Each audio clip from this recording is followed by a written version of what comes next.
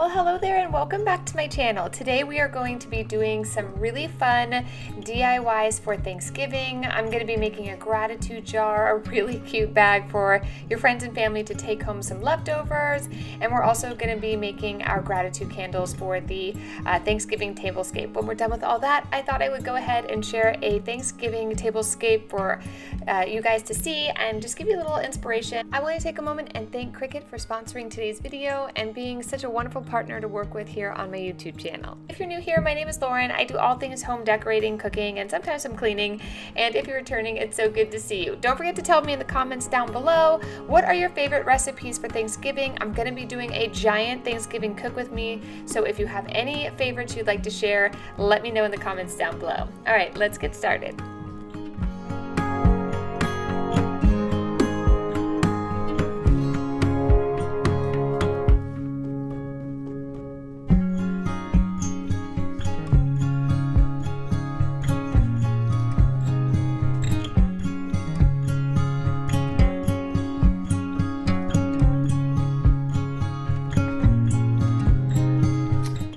Okay guys, welcome back to my channel. Today we are going to tackle the dining room and this space that I just redid the day before. I'm so excited. I'll show you the new piece of furniture. So now I have somewhere to put all my chargers and napkins. So today I want to exchange that for this wreath here. I actually just bought this and I will share it with you. So this is by Balsam Hill, and one of the things that I want to share with you guys is a little bit how I transition the holidays between fall, Thanksgiving, and also Christmas, where I'm not having to redecorate multiple times. So I like to do fall, Halloween, then kind of go back to fall, but not as much orange, so that I can have pieces like this that are transitional, that I can actually put some picks in and make it more Christmassy, or tone it down and add,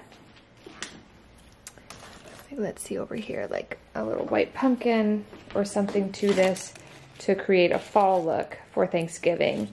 So this year for fall or for Thanksgiving rather, I have some magnolia leaves I'm going to be using. I have some real white roses, some baby's breath.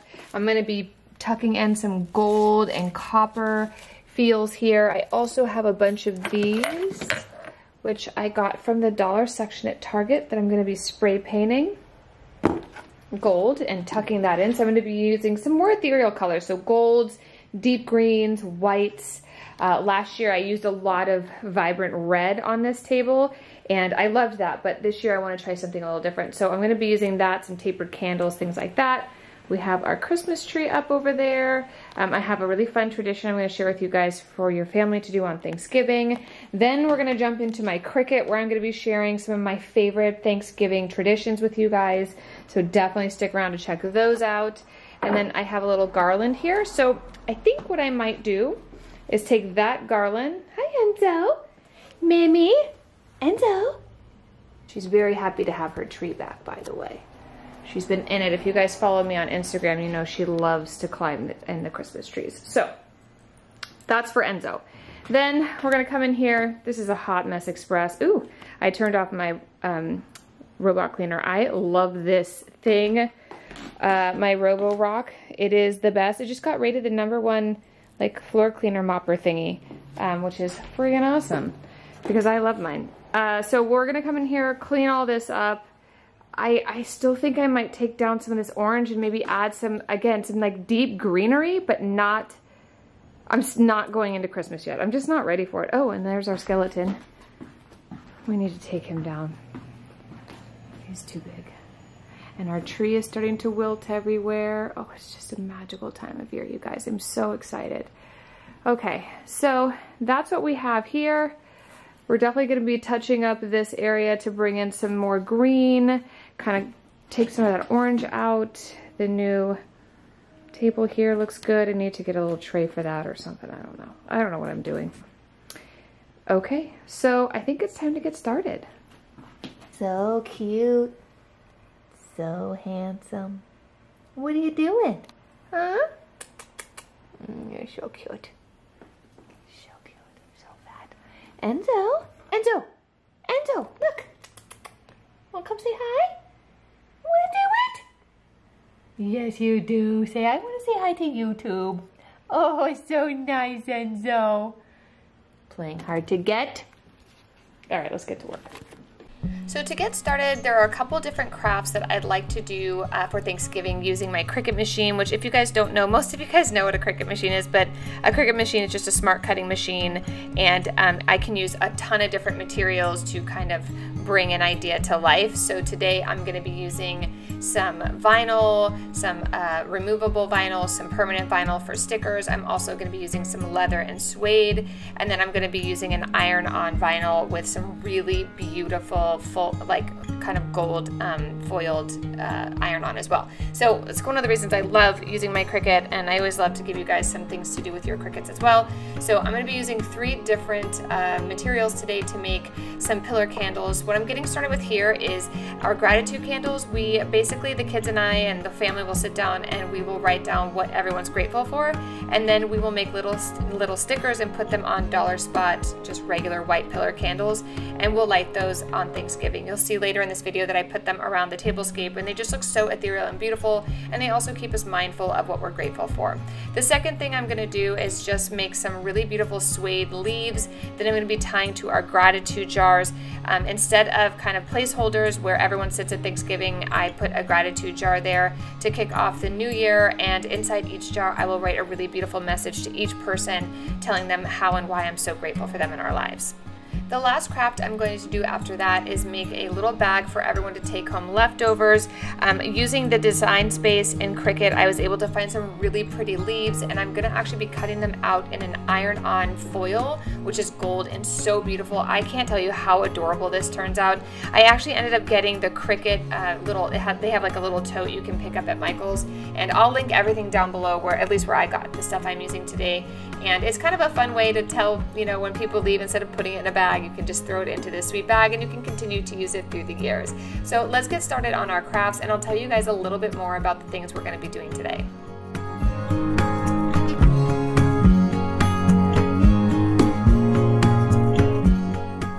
So to get started on our gratitude jars, I'm going to be using my Cricut Explorer Air 3. I am so grateful that they have this ability to throw a pen in here and actually hand write everything I want for the gratitude jars.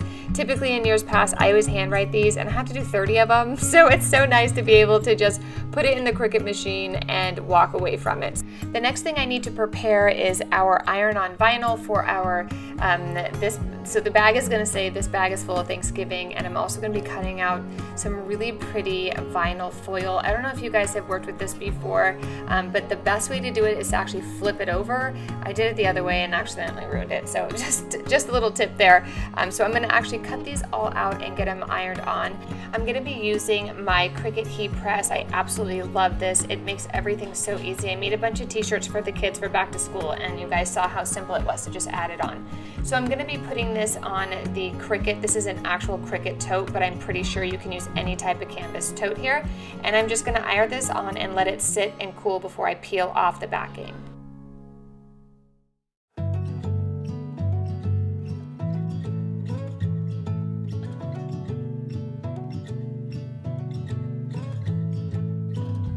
It's a cool hard wind outside my window.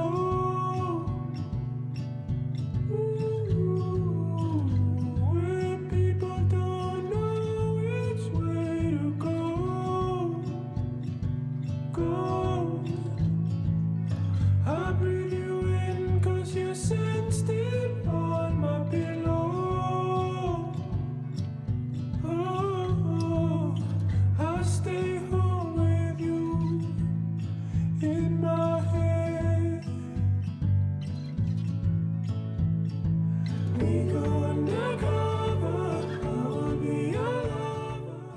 So now that the vinyl has had a minute to cool, I'm going to go ahead and really carefully pull off the backing. You'll realize if it starts to pull up, you just need to reheat it. I wanted to take a minute and address this, what looks like a tattoo on my left hand. It was just Halloween here at the house, and my daughter was putting tattoos all over herself. I thought they were stickers, and she said, "Oh, Mommy, can I put one on you?" And so I just put my arm out because I was talking to my husband, and I looked over and I was like, "Oh my God, I have a tattoo." But she asked me not to take it off, so I'm letting it live. But now, as I'm on this voiceover, it is gone now. But I just want y'all to know I don't have a tattoo there.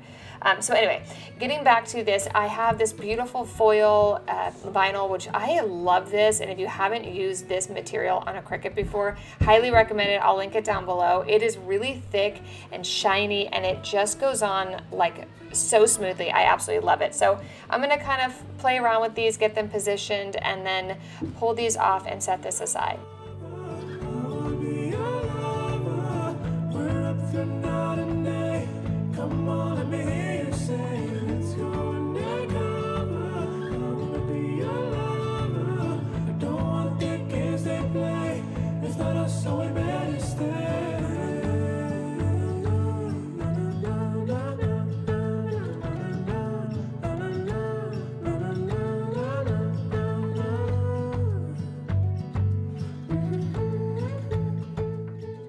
So now on to our pillar candles. I picked these up at the Dollar Tree. You can get them anywhere. I love them there because they're only $1, obviously. But I'm going to be adding on all of our really beautiful little messages of things that we're grateful for. So I will do about maybe 7 or 8 of these. You can also just use a Sharpie. Another fun tradition you can do with your family is have the candles ready to go. And then you and your family just write on them together and light them at the table when you guys sit down. But I just love these. I think they're just an awesome, fun tradition. And it also reminds us why we're all together and what we need to be grateful for.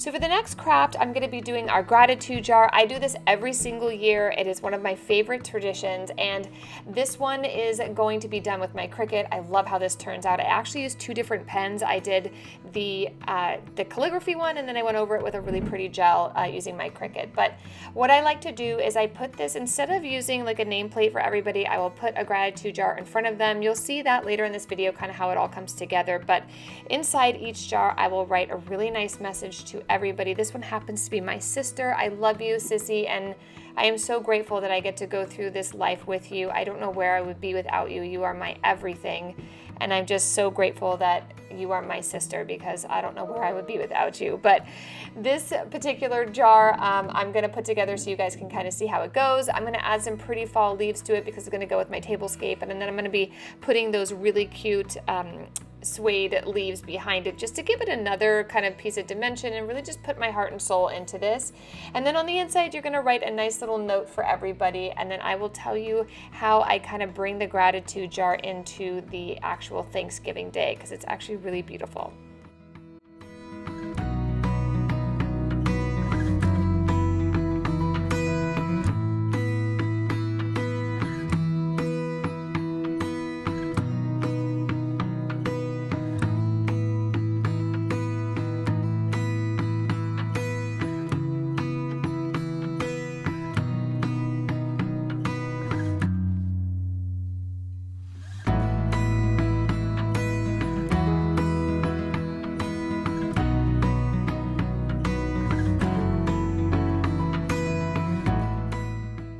I just love how this turned out, and because of the Cricut machine, I just think it gives it another layer of kind of perfection that I just really love. And if you guys want to see the different pens I use, again, I'll link them down below so you guys can grab them there. But I'm going to set these aside and quickly write my sister a little love note and throw it on the inside and get started on our Tablescape.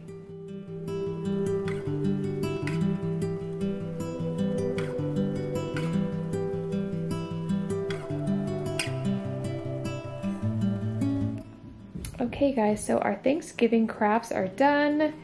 I love how this bag turned out. This is really beautiful. I'm gonna be using this again, this foil iron-on. It's like really flexible and beautiful. It's kind of got a mirror effect to it, but I love how these leaves kind of make it look like they're washing down. It says this bag is full of Thanksgiving.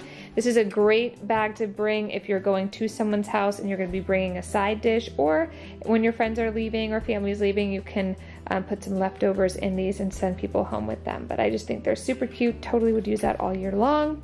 And then our beautiful gratitude jars. These turned out so pretty.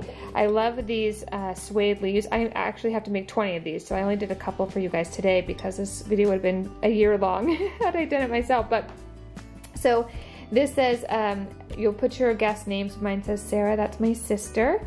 Sarah 2022 gratitude jar, with everything give thanks. And I wrote her a little special note in there as well.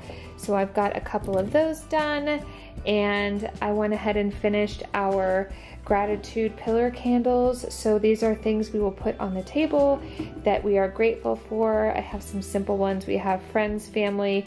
The kids will do theirs before Thanksgiving, obviously. But the other thing I like to do is add a pillar candle of people that we have lost. So I added my Grandpa Robert, Miss Ellie, our dog, who you know we just lost a year ago and has just been very hard to get over her, but Fuzzy and Geo, our chickens, and Buttercream, another chicken. So luckily our pillar candle is not overwhelming and we just get to have that. And so we're gonna put these on the tablescape. I'm gonna go ahead and put these aside while we get the table set.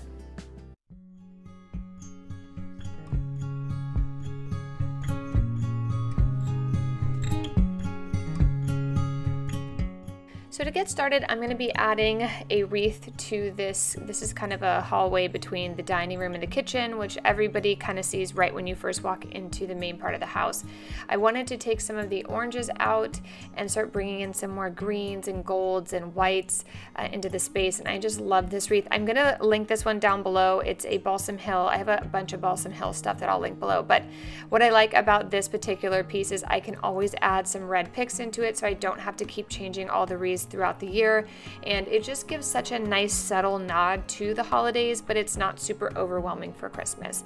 I also picked up this new, this is kind of just a little sideboard I picked up from Wayfair. I really needed somewhere to put all my napkins and stuff for the different holidays, so I'll link that down below too if you guys are wondering where I got it. But I'm gonna get everything wiped down, and then I'm gonna be adding the matching garland to this sideboard as well, and then I'm gonna get started in the dining room.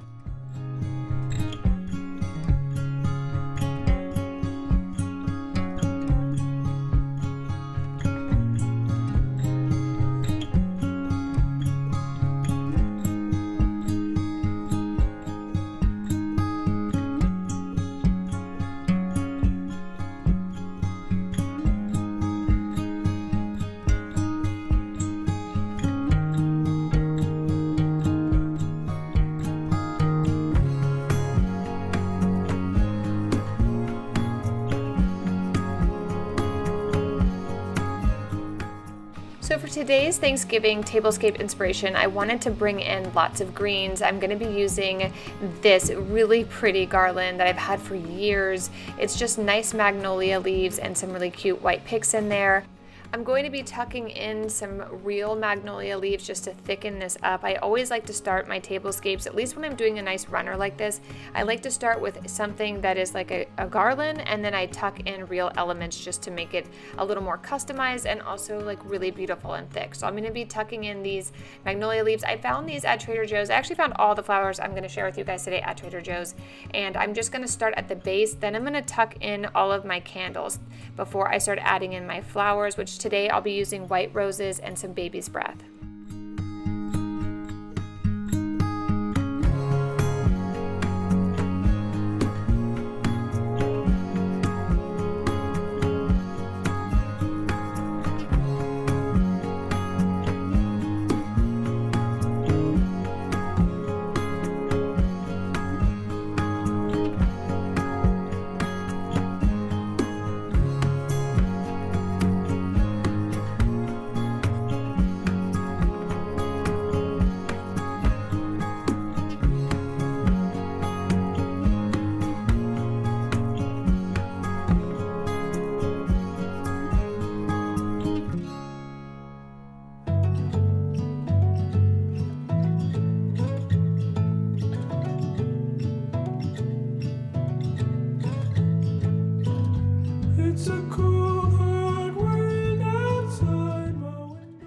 now that I have all of my magnolia leaves in, I want to go ahead and add my pillar candles. You can kind of put these on the table and then wait for your family to get there. Again, just use a Sharpie, write on all the things collectively as a family and friends that you guys are really grateful for, or maybe for each guest, you can give each guest a candle when they get there, and they can write all the things they're grateful for, what they're looking forward to bringing in the new year, and write it on there, and then you guys can light it together. But since I already have mine done, I wanted to go ahead and add them before I started to add my eucalyptus. What I also love about eucalyptus and using magnolia leaves for a tablescape is they will actually dry well. So if you're gonna do your tablescape a couple days before Thanksgiving or even a week before, this will totally hold up.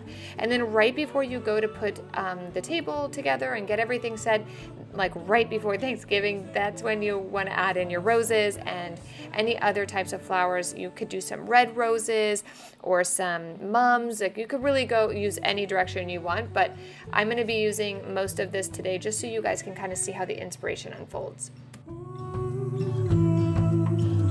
My whole world falls apart with just the thought of you. But there's a fire in my soul that keeps me spinning. Ooh, and screaming, now is the time to follow through, follow through. We go undercover, I will be your lover. We're up for I really like having all of these white roses in here. I feel like bringing in some lighter colors is just going to give a nice ethereal, clear space for us to kind of build a canvas for Thanksgiving tablescape. The other piece of advice I wanted to give you, if you guys go to somewhere like Trader Joe's, you can always go where they have the greenery and just get a bunch of that if you don't have like a green base little garland like this one, or even just like a Christmas garland, and then tuck in some beautiful flowers and some candles. But now that I have the centerpiece done, I'm going to go ahead and start doing my tablescape. I'm going to be using some really sweet gold chargers. I didn't want to do anything too dark this year, but with Thanksgiving, it's kind of our biggest plates are our black ones. I do need to get some new plates though, so I'm going to be using these black plates and then these really pretty magnolia leaf wreaths that I picked up at the dollar spot at Target, which is just kind of the perfect touch to tie the two together. And then I'm going to use just a simple little napkin and a napkin ring before I kind of start to tuck in all of our beautiful gratitude jars.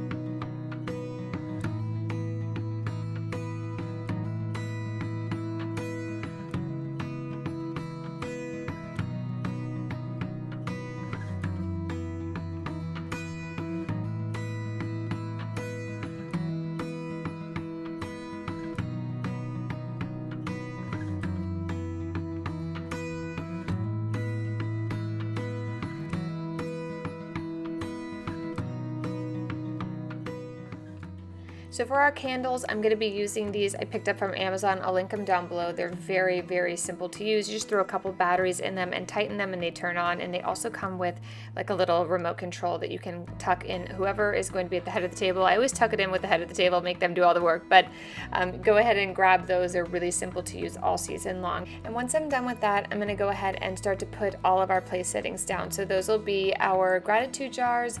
And I also picked up these really cute little turkeys that I think are another great substitution if you don't want to do the gratitude jar but you want to do something. Those little turkeys, you can just put people's names in them, even use your Cricut to hand write their name in calligraphy and add that as your kind of your table setting. But I just love how this turned out, and I feel like it's such an inspirational, beautiful tablescape that really transitions beautifully from Thanksgiving to Christmas.